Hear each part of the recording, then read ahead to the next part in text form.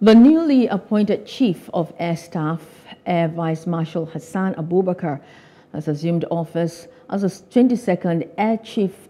Until his appointment, the new C.A.S. was the Chief of Standards and Evaluation at Air Force Headquarters.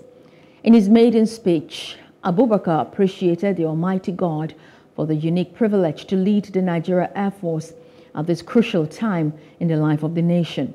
He said his appointment came at a time that the expectations of Nigerians towards accelerated actualization of peace and security was high.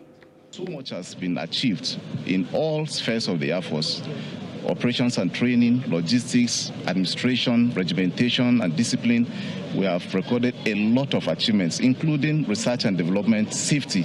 In all aspects of the Air Force, we have had tremendous achievements.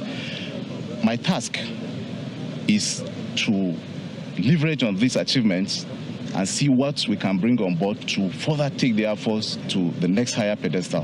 One of the very important achievements of the past CDS and the service chiefs was that they were able to cooperate a lot and carry out operations jointly. And that resulted in a lot of achievements operationally. Maybe you are aware, myself, the Chief of the Naval Staff, and the Chief of the Army Staff are all mates. And what we are going to do is to build on this jointness, build on this cooperation, and I think it's going to be much easier for us. So I assure Nigerians that you should expect much better performance. We intend in the nearest future to eradicate all issues affecting our security and safety.